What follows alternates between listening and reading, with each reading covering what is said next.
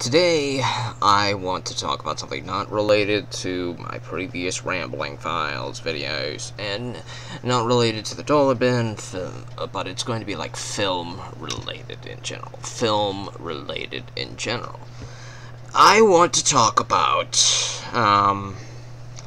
this trend that I've noticed throughout film since, well, it's been happening a lot more often, let's say, since after like 2008-ish.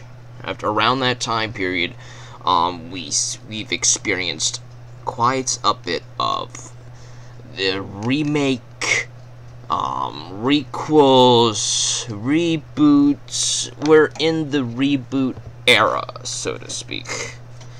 And sometimes it works. A lot of times it doesn't.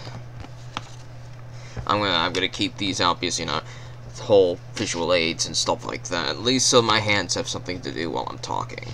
So we have a couple of the stuff that we saw in the 2000s, like Michael Bay's Transformers.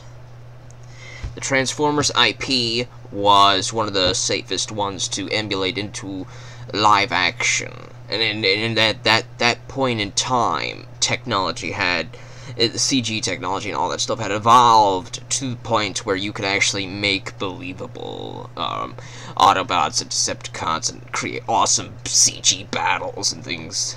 But Michael Bay decided to focus more on humans, the human characters, and for the first movie, it worked really well. I want to actually say I really like the Michael Bay movies, even though I can understand that everything after the first one is pretty much blah. Like, they got progressively worse with each installment. But not to say that The Last Night doesn't have things that I find entertaining. Sir Anthony Hopkins is in it, and they tease Unicron, and had Michael Bay managed to make his 6th movie, that would have been incredible, man. But that's one easy example of an IP that was safe to adapt to the films. But at the same time, it also upset a lot of fans of the cartoon shows, particularly G1 Transformers fans. They looked at this and they were like, you know, there was like, you guys focus too much on the humans, why aren't we focusing on the robots, the battles, and the philosophy between Optimus and Megatron and all that stuff. But it's like, you can understand where they're coming from there, you know. And then we have other ones that I feel arguably worked better for, like, an adaptation. In the 90s, we had TMNT, Teenage Mutant Ninja Turtles. This was, like, the first live-action version, like, I believe it was, like, 1990. Like, the turn, was it an 80s movie? Was it a 90s movie? It felt both. It was a really great first movie. I forget his name, but Elias Koteas, whatever his name is, he was excellent as Casey Jones. Raphael, him and Raphael, their scenes, that is one of the most quotable movies of all time. And then, about 20 years later, they make, more than 20, probably like 25 years later. 25 years later or so, they make another reboot live-action movie with TMNT. Nickelodeon label on it. Nickelodeon bought the IP. And that one was okay. It wasn't as good as the 90s TMNT movies, but it had its own flair, and even got itself a sequel. And I'd argue that that sequel is very fun, and has some very fun battles in it. It's very cartoony, though. It felt like a live-action cartoon. And, if you were going to go for a live-action movie, you need to justify why you're making it live-action. Because otherwise, if you're going to make something that's just a cartoony movie, just to make a cartoon movie, you know? It's just whatever.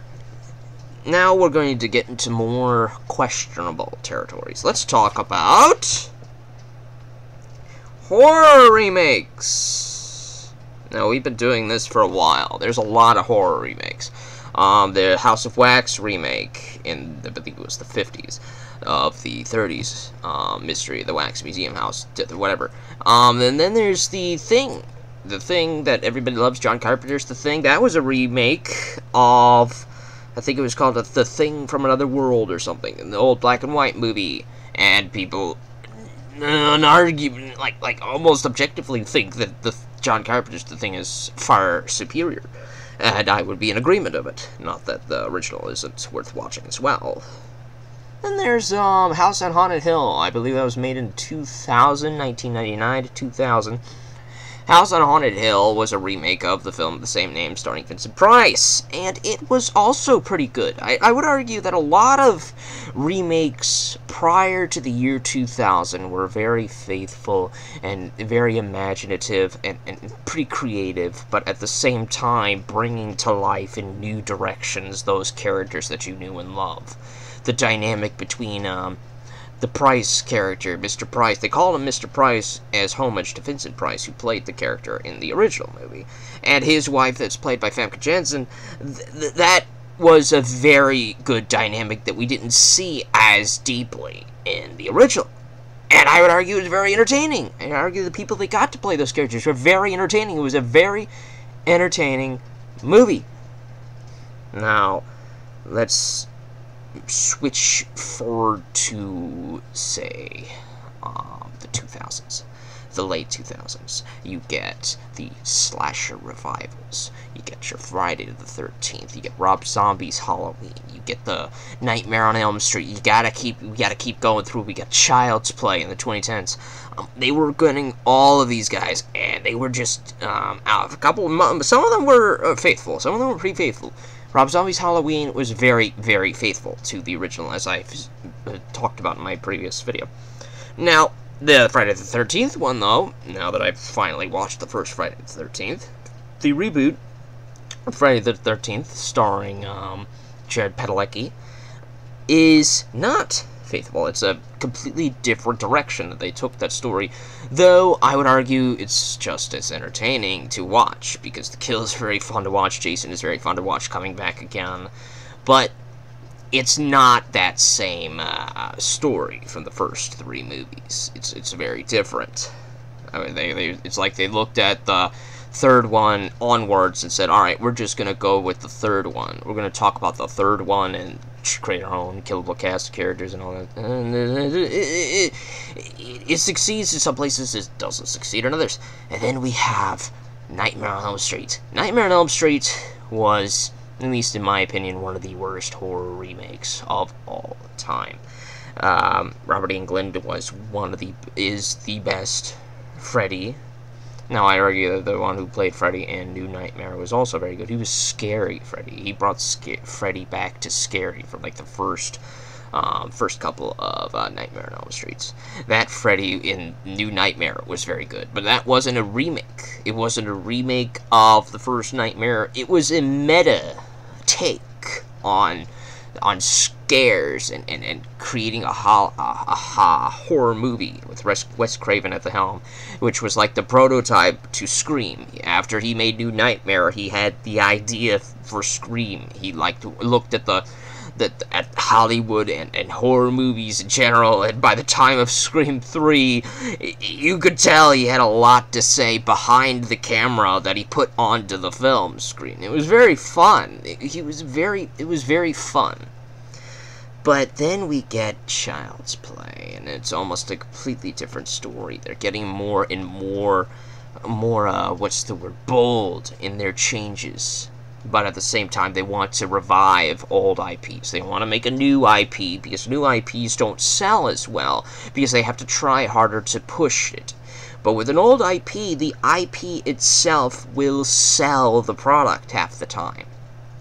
And that's the next one we're going to need to talk about here. IP marketing.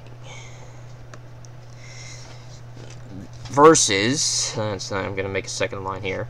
IP marketing versus new ideas. Now, we've seen this in horror sequels, too. The Hellraiser sequels, you know. The Hellraiser sequels, after 4, the direct-to-video ones, up to, say, 9? I want to say 9, because the 10th one, I believe, was made to be a Hellraiser movie, Judgment. But up to 9, so it's 5 to 9, were not originally Hellraiser films. they were written, the scripts were written to be something else. Like, the 5th one is made to be like some sort of Jacob's Ladder ripoff. And so was the 6th one. They were both very Jacob's Ladder-y, you know? They were very Lynchian. And then they decided to adapt Pinhead and Hellraiser into those scripts and made them Hellraiser 5 and Hellraiser 6. Hellraiser Deader was not intended to be a Hellraiser film either, but they adapted Hellraiser into it. They rewrote Hellraiser into it. And Hellworld was not really a Hellraiser movie, though. I believe that I want to say that they wanted to make kind of like a New Nightmare take on, but with Hellraiser, and they didn't quite stick the landing. Because when you have your villain not be, well, not necessarily villain, so to speak, you know, the villain in the first Hellraiser was Frank, not Pinhead.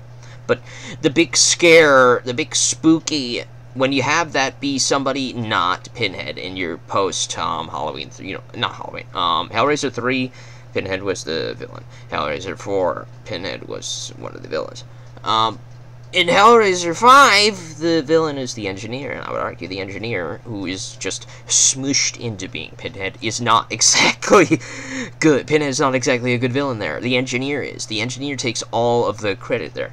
And in the 6th one, the best, most charismatic villain, so to speak, is the good cop, bad cop thing with the whole Mayhem guy. I'm just going to call him the Mayhem guy. I don't know his name. He's the Mayhem guy from the Mayhem commercials. And in Deader, the villain is Le Machan, the guy with the Deader cult. And Pinhead's just written into the story, and it's just, nah. You didn't even need to call him Le Machan, you know? Because they just did that because they saw Hellraiser 4 and they wanted to tie it in. So they just tweak the scripts very slightly and tie it in. And that's kind of the basic gist of the argument between IP marketing versus the new ideas. These scripts were not intended to be Hellraiser movies. They were new ideas. They were original ideas that they wanted to adapt into their own film. But they saw that it could be adapted into a Hellraiser sequel using the Hellraiser IP as the marketing in and of itself, so they didn't have to push too much money into the marketing to push this film. It's just, hey, here's Hellraiser 5, direct-to-video. Hey, here's Hellraiser 6, direct-to-video. And it's like that script that probably would have faded into obscurity as an indie flick or whatever got transformed into this instead. And then we get into an even more blatant IP marketing versus new ideas trick, is where they take the IP, the older IP, let's say, as I've clearly said for plenty videos before, I'm going to use it as my example this time as well, Rings of Power, though they've done it with plenty of other stuff, Quantum Leap, Doctor Who, Star Trek, Star Wars. There's a lot of stuff out there that are big IPs, but these guys have different ideas, and they want to put it into a film, but they don't want to just make a new IP. They want to use the old IP. The marketing, the audience is already there. The people are already there that will go to watch it. But you want to put your new ideas in. You want to put your new messages in. You want to put your movie into this IP, if that makes sense. The best analogy that I can make, this next point that I'm going to have here, is imagination. Imagination versus real estate. Imagination.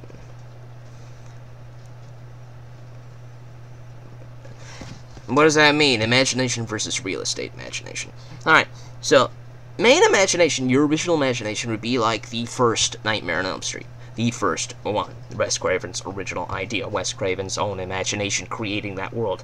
Versus real estate imagination is a filmmaker comes in to see that takes this old IP and buys that idea. They buy that IP to insert their own movie into that IP. Real estate imagination. They're taking somebody else's imagination and putting their own movie into it. They're putting their own thing into that IP. It happens all the time. It happens all the time to varying degrees of success. And to varying degrees of moral, is this okay to do-ness. And I would argue that for a lot of things, it's not okay to do, particularly in things like Tolkien, and things like Robert Jordan, those types of IPs, Wheel of Time, Rings of Power, those big IPs that you procure for yourself. You're basically taking this other person's imagination, this other person's world, this other person's character. They did all the hard work for you. They created everything there for you.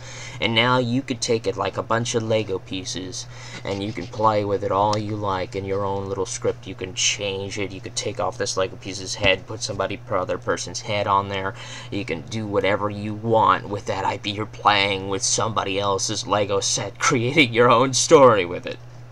And I would argue that if you're not honoring that original Lego set's owner's idea, how they built that set, how they built that IP, if you're not honoring that and trying to make something that they could have made had they still been around to make it, you probably shouldn't do that. And particularly market it as if you're doing that. Because the fans of that IP, the fans of that original product, that series, they know the characters, they know the books, they know that product. And they look at your product and they know exactly what you're doing. They can see exactly what you're doing when you put your own ideas into there. You're moving aside the old IP's real estate. You're buying that real estate and putting your own stuff in there. You're taking and moving about the other person's land and their characters, and you're playing with it. You're basically fan fictioning into that other person's world and making money off of your fan fiction. You bought the IP. You bought the right to do that. So technically, you're in the rights to do that. But it's not so much as can you do that, as Ian Malcolm says in Jurassic Park. It's should you do that? Should you take imagination's real estate and just use that real estate, that other person's real estate to do your own thing in? Or should you use your own imagination and create your own IP instead of creating your fantasy story that has nothing to do with the Rings of Power, but you wanted to use Lord of the Rings as IP because that already has an audience. Rings of Power has an audience that you can use, that you can market. That you just say, hey, this is Lord of the Rings. The story is not Lord of the Rings at all. This entire first season has nothing to do with the story in the second age. It has nothing to do with it. Nothing to do with it at all. The characters existed, and then a lot of the characters actually existed in the second age. So that's about as accurate as it gets. After that, these characters that existed there, that's it. They're not doing anything that actually existed in that IP storyline. They're making their own thing. They're making their own story, their own movie, their own show. And I would argue that if you're going to make something so completely foreign to this original IP that you're basically changing almost everything about it, that all of these characters that share these names from these original characters in name only, their personalities, their actions, their motivations, all of these things are completely different from that original IP, that they could be anybody. You could just change their name and we wouldn't even know that they were originally this other character. You could give the character of Galadriel a completely different name. You could call her Loradul or whatever, Loradriel or Lorilian or whatever, and you would nobody would know that was originally nobody would know, because they're so foreign to that original idea.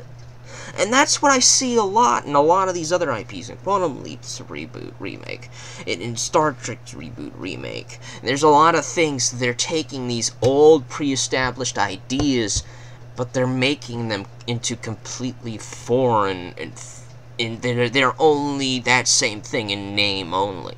But after that name only, it's something completely different. So what I would argue then is, instead of just making a Star Trek reboot, make the next Star Trek original IP. It's a different IP. It's a different fantasy, sci-fi fantasy series, and try to make your own thing. Imagination versus real estate imagination. Real estate imagination, basically, instead of you building your own house, you buy somebody else's house they're selling. You know, you buy a house versus building a house. When you build that house, you could be your own architect. You could say, I want the bathroom to be here. I want it to be this much square footage. Oh, I want there to be a pool in the backyard. I want this much to be here. I want a fence to be here. You could design that thing however you want. And since you're building it from the ground up, it's not somebody else's house that you're buying that you could remodel. You're building your own thing. You have complete control over what you want to do there. No matter what idea, no matter what message you want to put into it, you have the complete power to do that. You have the complete power to add whatever you wanted into that house. But when you buy a house that was already built by somebody else, they were already designed by somebody else, their ideas, their own idea with square footage and all that stuff, and you decide, alright, I'm just going to buy this house, I'm going to tear it down, and I'm going to build my own house. It's like, why would you... It's like, why would you do that? Why would you do that instead of just building your own house? That's what I see with a lot of things. Rings of Power, Quantum Leap. It's like they bought this house only to tear it down and build their own house. When they could have just built their own house from the start. Why didn't you just do that? And then I look at all of these progressive things that journalism and media are talking about, saying, and like the Rings of Power, how this is the first female dwarf of color, or this first the elf of color, and it's like, why is that the first one? There was no law or limitation saying that you couldn't do this in literally anything else that has ever existed. You couldn't just like create your own IP with your own fantasy world, and you had complete control. If you wanted to make every single dwarf of a color, you have the complete control to do that, because it's your own IP. It's your own world at that point. Nobody can tell you how to do that, because you're basically boldly going where no one has gone before, to quote Star Trek. It's your own exploration into your own imagination. Or if you ever looked at a movie that ended in a way that you disagreed with, if you've ever looked at a movie that you disagreed with, a TV show that you disagreed with, a video game's ending that you disagreed with, a character may have died that you didn't want to die, and maybe you wrote a fan fiction where you changed that ending, where you changed that character not dying. Like, I did that when I was like 10 years old. If you look on this channel's history, one of the older videos, I introduced you to that whole box of little spiral notebooks where I did scribbles, where I used to have an insert character go in and rewrite endings to shows that I didn't like. And that was fan fiction, so to speak. And that's what I feel is happening in professionalism, you know? They're basically rewriting things that they didn't like, putting their own insert characters into this world and writing their own things. And you could say that they can do that, but should they do that? At some point, when I was like maybe 13 to 14, I stopped having my insert character go into previously made IPs. I was starting to add my own storylines. I was starting to add my own characters. By the time I was 17 to 18, I had completely scrapped these other worlds that I had my character go to that were already pre-created, and I ended up just creating my own, because I preferred to have my own world that I had complete control over, that I could do whatever the heck I wanted in, that I could make whatever character look however I wanted, and nobody could tell me they couldn't, because it was my own world. I created it myself! I wasn't doing real estate imagination, taking somebody else's thing and saying, oh, I don't care about that, I'm gonna write this out, write this in, fill this in. I started to do that less and less, and moved into my own territory, my own uncharted territory of my own imagination. And I found more satisfaction doing that versus just saying, oh, I just want to rewrite Tolkien and put my own thing in there. Why would you want to rewrite Tolkien when you could just be the next Tolkien? Instead of taking Middle-earth, make your own! And that would have been so much cooler! That's what I look at this first season of Rings of Power, and I see all of these unique characters, these created characters, and while the dialogue might feel weak, these characters are fine! They're fine!